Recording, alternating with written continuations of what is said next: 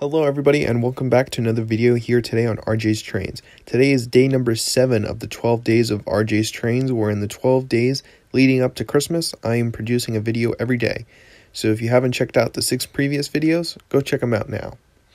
But let's get into today's video where I'm going to talk about what I'm hoping to see out of the upcoming Lionel catalog that's set to come out mid to end of January, beginning of February of 2020. So first up, this shouldn't be a surprise to anyone if you've been following along with my channel or the Model Train Talk podcast channel, is that I would love to see a Strasbourg number 90.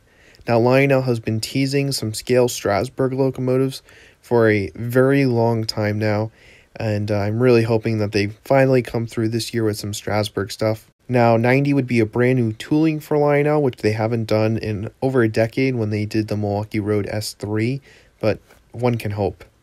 But in terms of scale Strasbourg stuff they already have toolings for, they have the 260 Moguls, which they actually previously did in a Strasbourg livery, but it was conventionally controlled.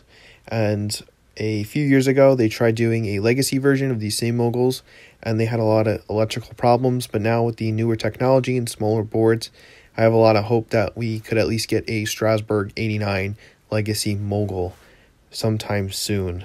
And I'm sure that Lionel will do some Strasbourg passenger cars to go along with them.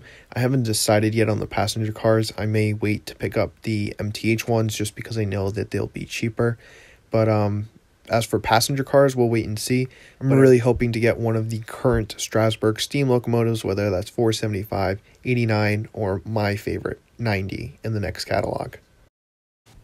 And so next up in the world of legacy steam locomotives, I'd really like to see a reissue of the Lionel Legacy Berkshires.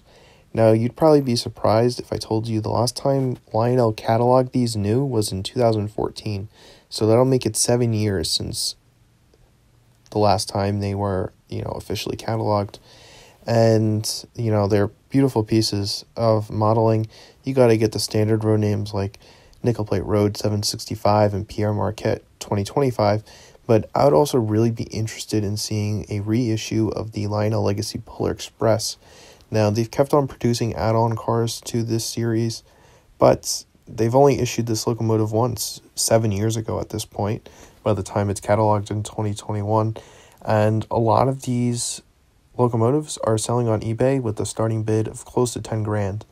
And a locomotive that Lionel could put on the marketplace for, $1,000, $1,500. There's obviously that demand out there for the Legacy Polar Express reissue, whether that being younger modelers growing up like myself and now wanting to get that scale Legacy Polar Express, or just someone who missed out on it the first time and is trying to get it this time. I think a reissue of the Lionel Legacy Polar Express and Lionel Legacy Berkshires as a whole would be a no-brainer for Lionel in 2021. And now taking a look at legacy diesel locomotives that I'd like to see. And first up, this is a diesel locomotive which you've seen on my channel before. This is actually a reissue of the H16-44. And I have this run from the original 2011 run, and this is a conventional model which my buddy Sid from Sid's Trains, he upgraded to TMCC. Video on that coming soon. But it's a fantastic model, lots of great details on it, great sounds, and there's even footage that exists of it running on Long Island, which is pretty amazing. But I would love to see it in the Tichy scheme.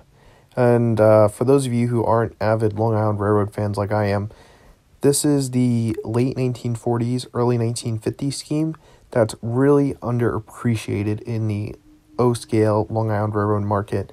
Oftentimes they do the Dashing Dan logo, which you saw in prior clips because it's more flashy. But this Tichy scheme is so ugly that only a mother could love it, and I guess I'm their mother because I love it.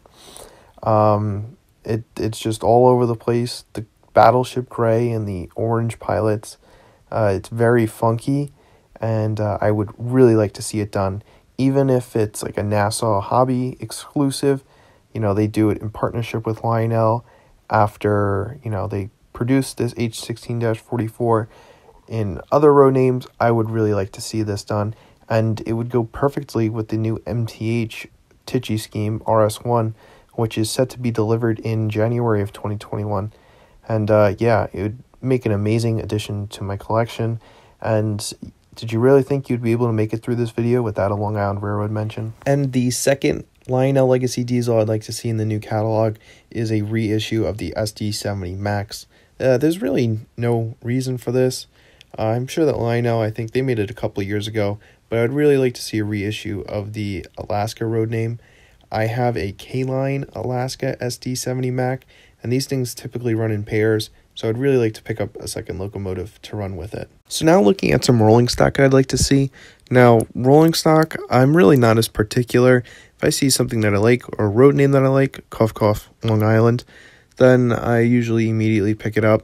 But I tend to be looking more at motive power than I am rolling stock nowadays. I have a lot of rolling stock, but one piece of rolling stock that has really grabbed my attention over the last year, not the Lionel milk cars, are these Lionel GLA hoppers. I have two of them in the Long Island Railroad paint scheme that was done by the Nassau Lionel operating engineers back in the last time these were cataloged. They did a custom run of them as a fundraiser. But I'd really like to see these hoppers come back, even if it's in the Pennsylvania Railroad road name. That's actually what ran on Long Island, because the Long Island Railroad was a subsidiary of the Pennsylvania Railroad. And I think it would be awesome to have a train of a dozen or so of these cars running behind some Long Island Railroad steam power. And right now I have 2, so that means I have 10 I need to make up. And so I'd really like to see a reissue of these. And last up for the rolling stock, I would really like to see these Scale N5 cabooses come back, which Lionel seems to put out every year. But the one difference is that they don't make it in the Long Island road name. This was the last time that they did it in the Long Island Railroad road name. And the Long Island Railroad actually owned no pieces of rolling stock outside of some gondolas, maintenance away equipment, and some ore cars. The only other freight cars that say Long Island on them are cabooses, and the only real cabooses out there on the O-scale market are orange ones made by MTH, when in reality most of them were red, like this Lionel one. So I'd love to see this one come back, even if it's without the camera, even if it's without the smoke unit. Make me a red, wood-sided N5 caboose. Please, Lionel, I am begging you. And last but not least, the last item I'd really like to see from Lionel in 2021 is a ready-to-run set, surprisingly, and it is a reissue of the Long Island Railroad ready-to-run M7 set, except this time for it to be painted up like the new M9 train sets. The Long Island Railroad got these delivered starting back in 2019, and they're pretty much in regular service now with a dozen or so train sets in service. I don't think that they'll do this in 2021 just because the supply and demand of these train sets, they're not as well known as the M7s, but it would be the same tooling. All they'd have to do is add the blue and yellow stripes to the sides and change around the paint scheme on the front of the cars. But other than that, it'd be the same, and I would buy an M9 set in a heartbeat. So it's just the simple fact of changing out the color schemes. Well, that about wraps up what I would like to see in the 2021 Volume 1 catalog, but I want to hear your thoughts. What do you guys want in the new Lionel catalog? There are certainly a lot of great old toolings to choose from, or maybe, who knows, take a stab at what Lionel's next new tooling is. But with that, take care, stay safe, and remember, go check out the old RJ's Trains 12 days of videos, and stay tuned. Make sure you're subscribed so you don't miss the next 5 days.